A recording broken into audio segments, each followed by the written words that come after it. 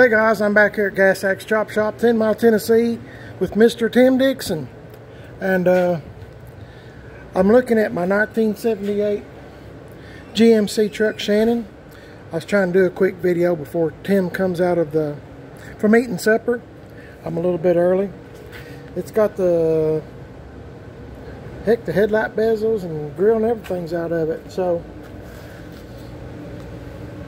I got my new AC compressor on and the new radiator because Tim said the other one was rotten. So we're trying to do everything right while we're in this position, or Tim and Corey and Waylon are. So I got the new compressor.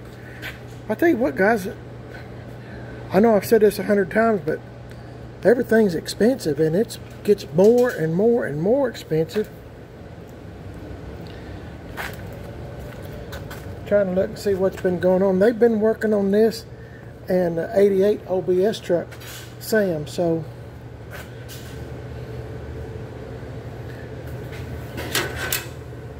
yeah, that's those pieces for the fender. But when I first come into the shop, I thought, man, this thing sits low on the front, and I realized the wheels are off of it. It's just on the lift.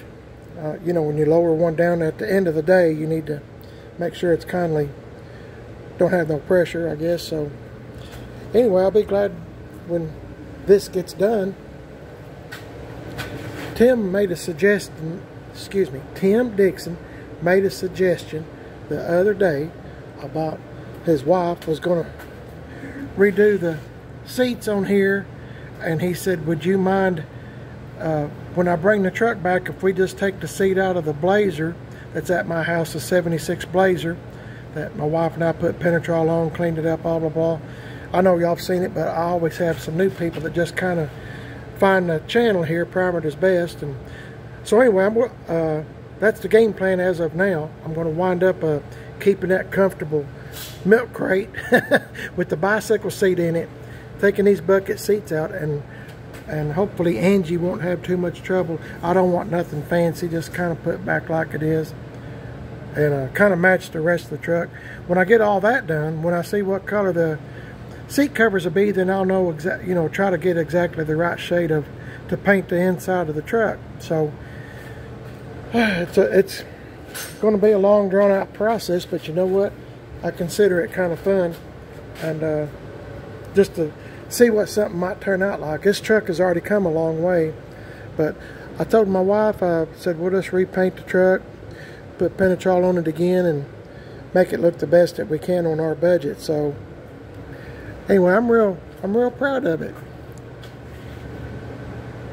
I'm just glad it's here at Gas X Chop Shop. So just thought I'd do a quick video on it, let y'all see what's going on with it. Getting the AC. Once I get the AC worked, I think the rest of the metal work will get done. I don't think there's a whole lot left. I mean, the rockers on both sides, especially the driver's side, you can see that's kind of eat out. And I don't think there's any here. It might be a little bubble, but I'm not worried about that. This stuff right here, like I was telling you in the other video, I don't mind this. There's a couple of little holes and stuff, but honestly, I don't mind it. I think I'm just going to leave it. I just want the rockers and a few little places like that fixed on the old truck. Tim's already got started on the doors. Excuse me, I'm trying to hold this.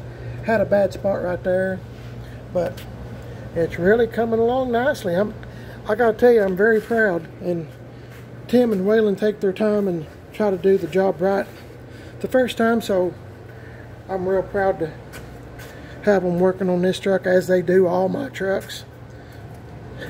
Tim jokingly says I have paid for his house. Just kidding around, from all the trucks. You'll have to go back through my video history on Primered is Best and check out Tim Dixon at Gas X Chop Shop on Facebook, Gas Axe Chop Shop. Axe is spelled A-X-E, and you can see a lot.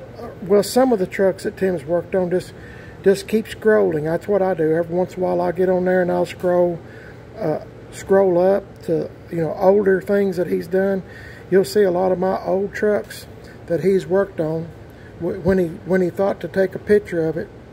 And it kind of reminds me of how far some of the trucks that my wife and I have had, how far they have come. But Tim, like I said, Tim's worked on a bunch of my stuff. I have full faith in him, and he's a real good guy and my good friend. So anyway, I just thought I'd show you Shannon, give you a little bit of update since we're here. I try to do this just because it's interesting to me, and also if one of these days if somebody wants to buy this truck, I can tell them to go back through my video history of Shannon, and they can see everything that's been done to it. I wouldn't lie about anything. So, I mean, I'm always truthful. Go back and look. If you don't like what you see, don't buy this truck. But then, once again, I want to mention metal work and stuff like that is very expensive. And even to find somebody to do it. That's the thing nowadays, isn't it? It's to find somebody that does a good job that will do it. So, I just thought I'd mention that, and I'm real proud of Tim and Waylon and Corey for working on this truck. Hope y'all's having a great day. You're watching Primer at its Best on YouTube. If you'd like and subscribe, I'd appreciate it. I'm on Instagram, Primer at its Best, Facebook, Primer at its Best. I have a second YouTube channel called Man on a Budget. I'm also on Instagram, Man on a Budget 1. So if you'd like to check me out there on that channel too, I'd appreciate it. And I'm happy to be here at Gas Axe Chop Shop, 10 Mile, Tennessee. Y'all have a great day. God bless y'all. Catch you in the next one. See you later.